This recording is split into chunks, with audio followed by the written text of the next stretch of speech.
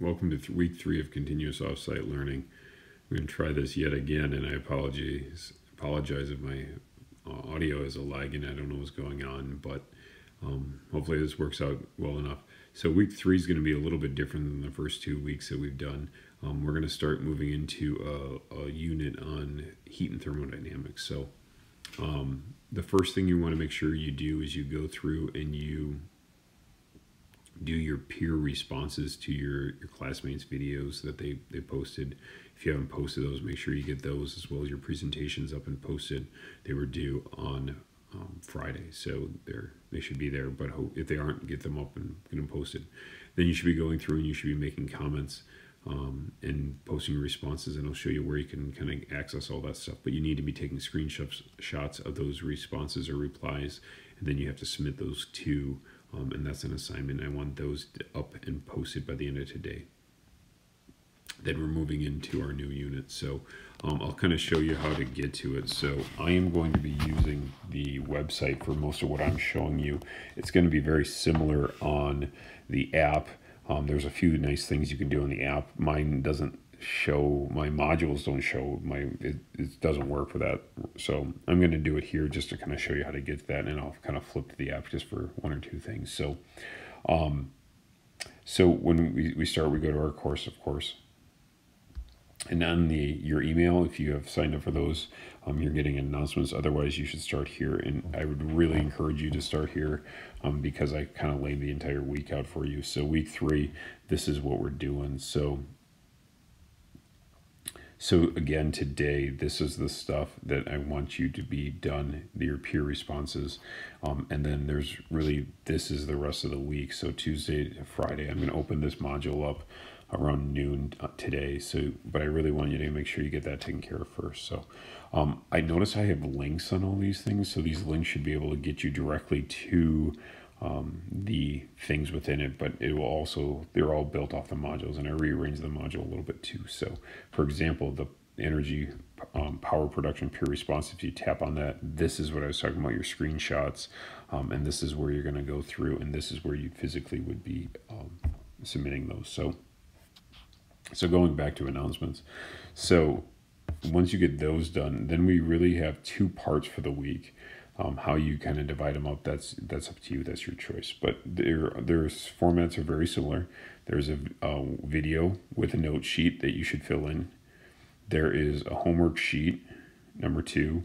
If you have questions, make sure you get those answered during office hours or with an email, and then you're going to take a quiz. Now notice it says that the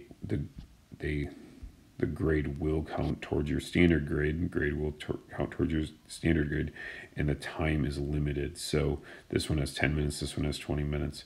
You're going to want to have a calculator and some scratch paper to do this, because you will then be typing in a number into the Canvas quiz. So they are graded, and you should be ready for that. So have a dedicated 10 or 20 minutes of time, because that's going to cut you off at that. And they're 5 questions each.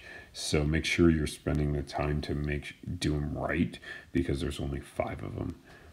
But also 5 shouldn't take you more than 10 or 20 minutes. So that's kind of that. But again, each one of these is kind of a chunk. And if we go to modules, I kind of have it broken down like that too. So this is the module that we just finished up. And then this module is the one I'm going to post around noon today. So this is just simply saying, hey, we're in the week of April 14th to the 17th. There's nothing really there for you to look at.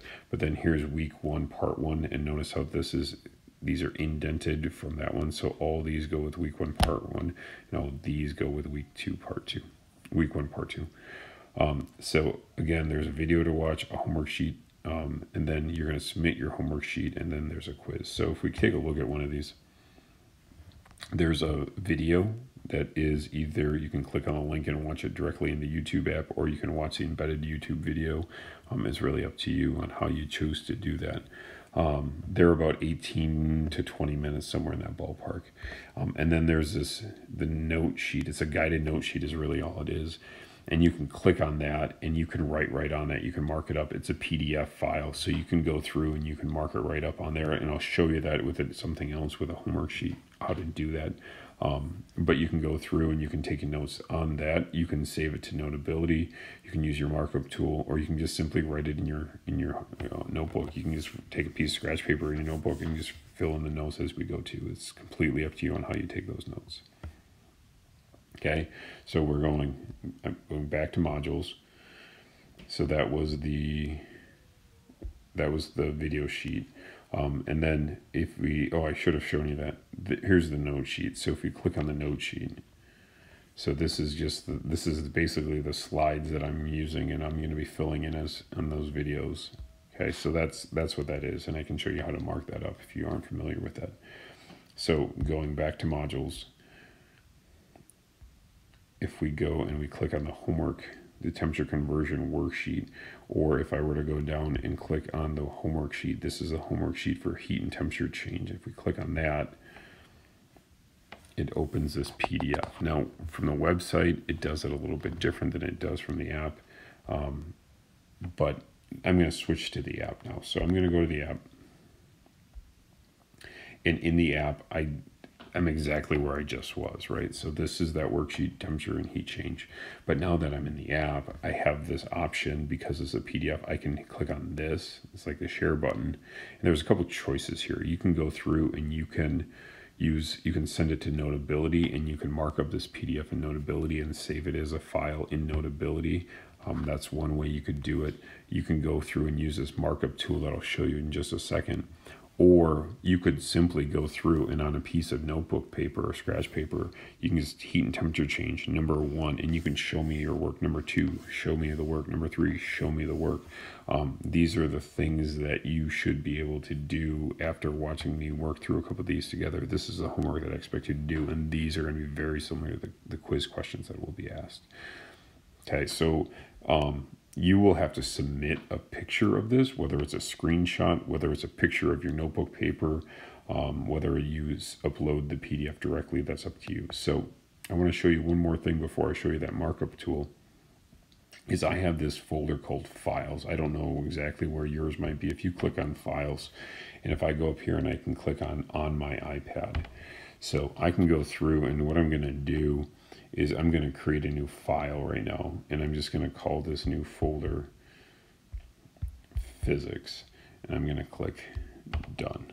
Okay, so now I have a folder on my iPad that's simply called Physics, and it's empty, and I'll show you why in a second. So now I'm going back to the app, and now again I said I can do this markup tool. So if you're comfortable with Notability, go ahead and use Notability. Otherwise, this markup tool is a pretty neat feature. So it loads this here, and then we can choose our different pens and how thick our pen do we want and what color pen do we want. But then the idea is we can go through and we can say, oh, well, this is that's my M, and this is my TI, and this is my TF. Okay, and then we can say, well, Q is equal to MC delta T, and you can just write on this with your finger, or you can use one of those cheap stylus that are on the opposite sides of a pen. It's really up to you. Now, when you're done, you're going to be submitting this file. So when you can click Done, and if you click Done, you can either choose to delete the PDF, or if you click Save File To, then you can go through and say, well, where do I want to save this? Well, if I click on my iPad, I have this folder that I just created called Physics. And if I click on that, and then I click up here and say, I want to save that. Now, when we go back to this folder called Files, in that folder is that worksheet. And if I wanted to, I can continue to write on this here. Okay. Now, if I click Done and I go back to the app, I can come back to this and I can click on this again. And if I go to markup, once again, my stuff that I wrote in Canvas is still there. Now, notice that green squiggly line that I just did isn't, but if I were to go and write the word, like, do another problem, and if I go up here and I hit Done, I can save file like I just did, and it will ask me like, where do you want to save it? And I can say I want to save it to my physics page, and I'm going to click save. And do you want to replace it? Yes, I want to replace it. Okay, and now it looks like it's gone. But if we go through and we click on that markup tool again, that high is still there. And this is kind of a weird thing, that we can go and we can actually, we can say hi students, and then I can go up and I can click done. And if I click delete PDF, and I don't really understand this one, but if I go and do this exact same thing again, and I click markup, then it's there. So it's just not going to save it to my iPad. It's saving it within Canvas. So you just kind of going to decide, do you want it saved to Canvas or do you want it saved to your iPad? And in order to submit it, I'm pretty sure we got to save the file to our iPad, and then we're going to save it, and we're going to save it, and we're going to replace it. And now back on this file, I have the hi students, and then this would be the document that I want to actually be submitting into Canvas. So how do you actually do that? So that's just simply, that was looking at this particular, the worksheet, but then this is where you submit the actual evidence. So then you would go through and you would submit that PDF, you would submit that picture of your notebook or whatever.